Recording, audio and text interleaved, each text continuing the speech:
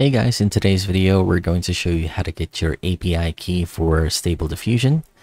So first, of course, you want to go to the website stability.ai.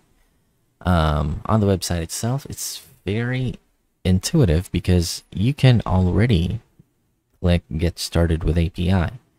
So in my case, I'm already logged in, but you can create an account, and once you do, it's just quick and easy.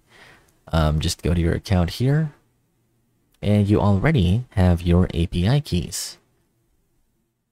And if you want to create another one, you can just click this, and there's your second set of keys. And that's pretty much it. Fairly straightforward, very easy to use. And if you found this useful, please like, subscribe, and I'll see you next time.